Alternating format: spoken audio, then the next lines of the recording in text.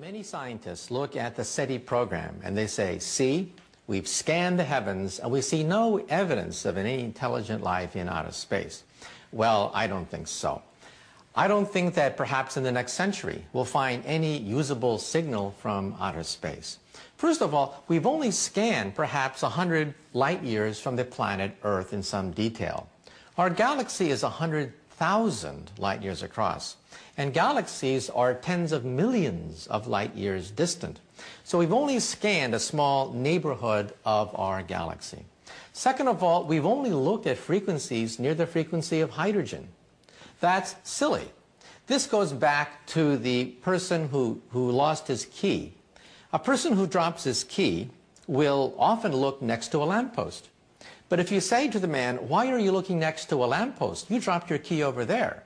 The person will say, well, that's where the light is. There's no light over there. Therefore, I will look over here. We look at hydrogen frequencies because they are convenient. However, scientists don't think that these aliens will communicate at hydrogen frequencies. Perhaps they use laser technology. We've only barely begun to scan other frequencies. Therefore, we have to look at the broadband. Also, when you communicate across vast distances, we sometimes take a signal and chop it up. And then we send each piece and it reforms at the other end. That's how the internet works. Email is chopped up, sent through various cities, and is reformed at the other end. But if you were to intercept one fragment of email, you'd get nonsense, gibberish until it's reformed. Therefore, in outer space, they probably send signals not on one frequency, but perhaps on the entire spectrum, so that a passing star will not interrupt the entire signal. Then at the other end, they reassemble the signal. If you were to listen in on their signal, you would hear gibberish, nonsense. In other words, we could be in the middle of an intergalactic conversation and we wouldn't even know. Our technology is so primitive, we look on simply one frequency. Any advanced civilization will send messages across all frequencies in order to compensate for passing stars, passing stellar explosion, and static and interference. That's real science. However, scientists sometimes judge alien technology on the basis of what we can do, not on the basis of what a Type 3 civilization, millions of years more advanced than ours, can do. There is the famous Fermi paradox. That is, if there are extraterrestrial beings out there, then where are they? Well, take a look at this. Let's say we have an anthill in the middle of a forest. And right next to the anthill, they're building a 10-lane superhighway. And the question is, would the ants be able to communicate or understand what a 10-lane superhighway is? Would the ants be able to understand the technology, the intentions of beings building a 10-lane superhighway right next to the ants? Let's say, however, you go down to the ants and you say to the ants, I bring you trinkets, I bring you beads, I bring you knowledge, I bring you nuclear energy, I bring you DNA technology, I bring you utopia. Take me to your leader. Is that what you say when you bump into ants? No. Most people simply step on a few of them. Now, if we are really a Type 0 civilization, and beings of a Type 3 civilization can soar across hyperspace, they are perhaps millions of years more advanced than us. The distance between us and ants would be the same comparable distance between Type 3 and a Type 0 civilization. In other words, we are so arrogant, we're so conceited that we say they must visit us. We're so important that they're going to interrupt all their business just to come to us and give us a little bit of super technology.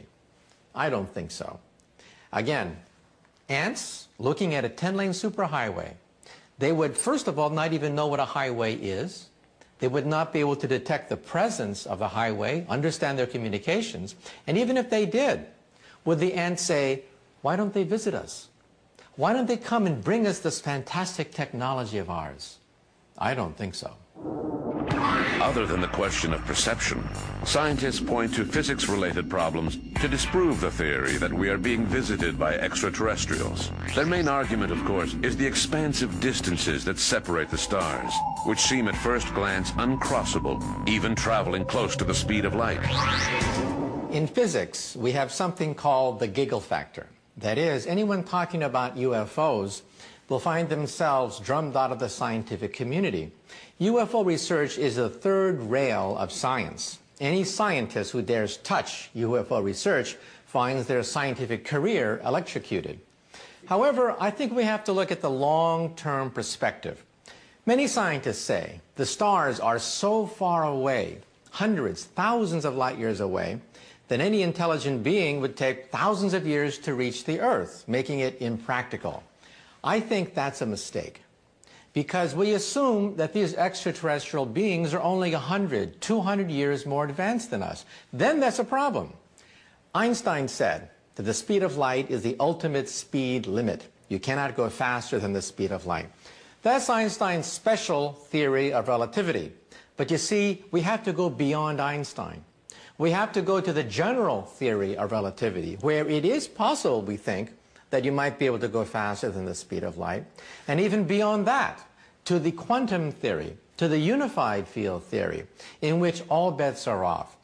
So I think that the fundamental mistake that many scientists make is that they assume that extraterrestrial beings are only 100, 200 years beyond our civilization, not thousands, millions of years beyond ours. What if extraterrestrials do not come from another planet, but rather from another dimension that we are unaware of? A sort of parallel universe out of our grasp. 5 years ago, such a concept would have been considered ludicrous. However, with the discovery of quantum physics, our vision of the universe is changing.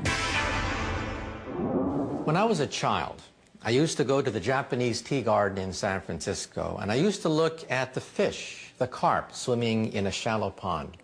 I used to go down and look at the fish and wonder what would it be like to live in 2 dimensions. These fish could only move forward, backward, left, and right. And I imagined what a strange universe it must be. The concept of up into the 3rd dimension was alien to them. I could put my nose right next to the fish, and they would never know that there was something called hyperspace. Today, many physicists believe that we are the fish. We move forward, backward, left, right, up, down. And we say that's all there is. What you see is what there is. However, we now believe that there is a theory of everything that will allow us to, quote, read the mind of God, as Albert Einstein would fondly say. We think that there is a higher theory called M theory that exists in 11 dimensions where we have strings and membranes that pulsate. And we now believe that our universe is nothing but a tiny bubble, a bubble floating in a much larger hyperspace. In other words, cosmologists don't really believe in a universe anymore. We believe in a multiverse, a megaverse of bubbles that are constantly springing into existence, expanding like in a Big Bang. So in other words, our universe may coexist in an ocean of other universes. Now, 5, 10 years ago, this notion was considered bizarre, science fiction. Not anymore. In the last 5 years, the data is almost conclusive. We have something called inflation. The fact that the universe expanded in many stages, one an extremely rapid stage of expansion. The only way to explain this rapid expansion is to assume that our universe is a bubble, coexisting with other bubbles in a multiverse, in a megaverse of universes.